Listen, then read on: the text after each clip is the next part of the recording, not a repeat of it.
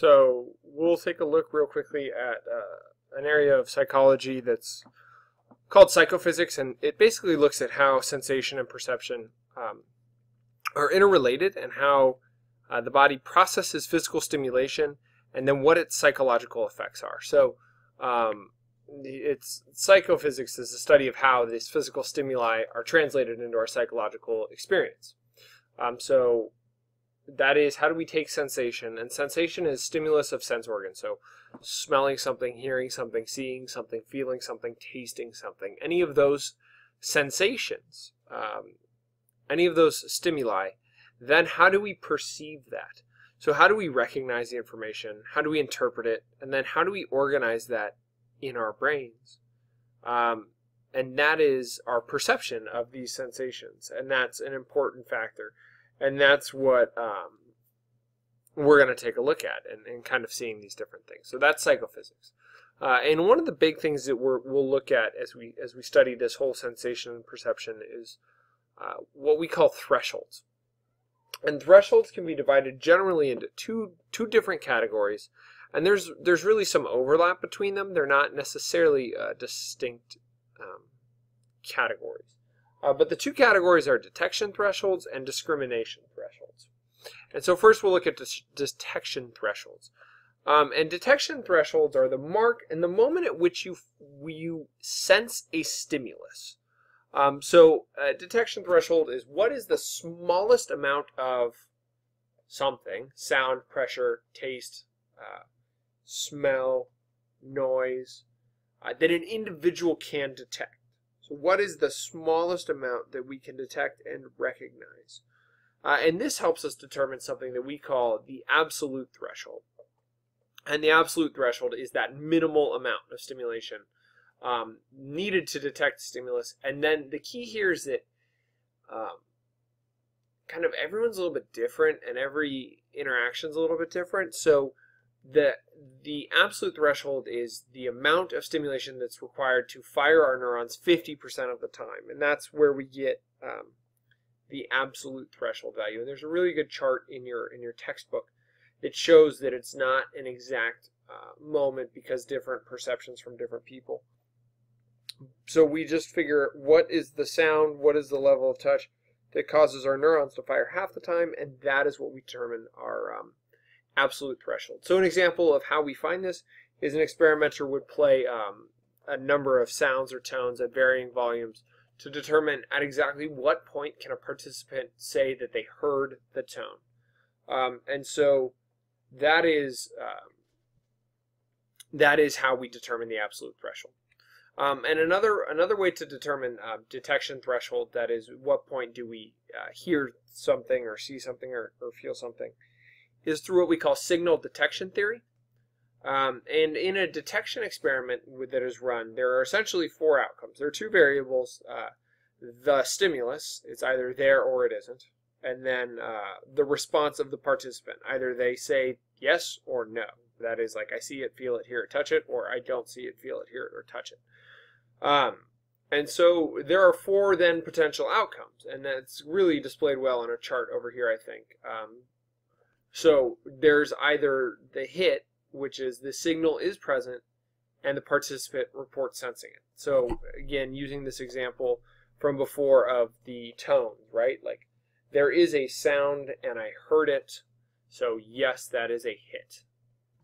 There is a miss, that is the signal is present, but I did not sense it. I did not hear it. So there was a sound, but I did not hear it, so I did not report hearing it. Therefore, that is a miss. Then there's a false alarm, which is when the signal is not there. There is no sound, but I said, oh yes, I heard something. And that's bad as well.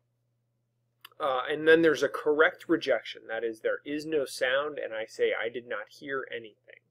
And so those are the four possible outcomes.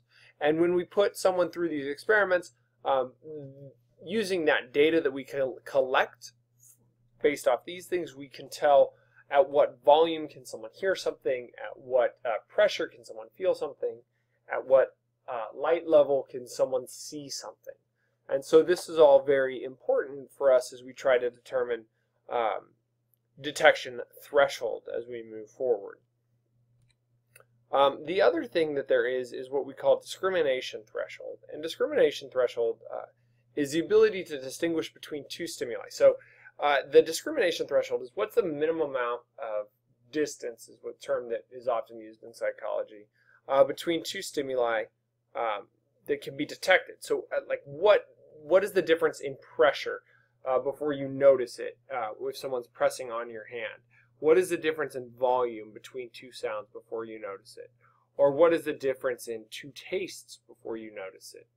And so these are the types of things that we look for in discrimination threshold, right?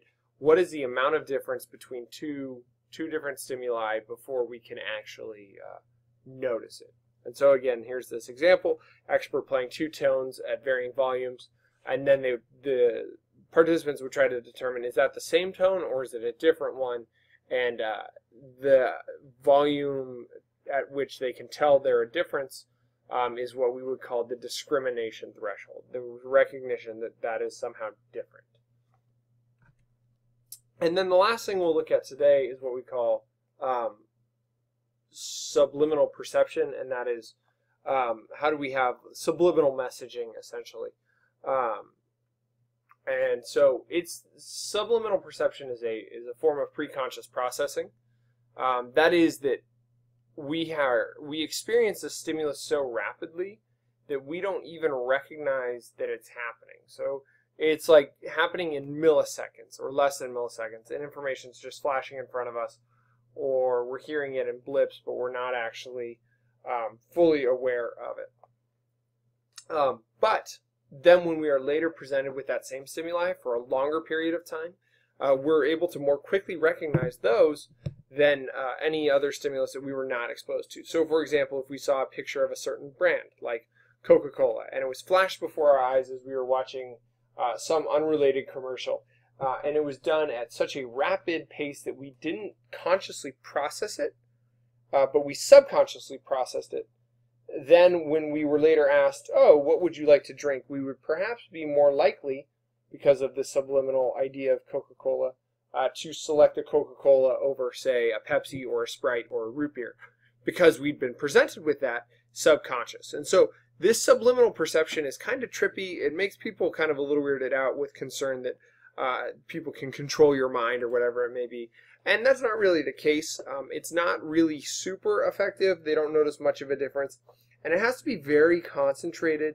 You have to be paying kind of really close attention to it in order to even notice much of a difference. So it's not something you need to worry about, but it is something interesting theoretically for us to deal with and to try and figure out how our subconscious experience may actually affect our conscious choices. So that's the beginning of understanding sensation and perception and dealing with thresholds and then subliminal perception.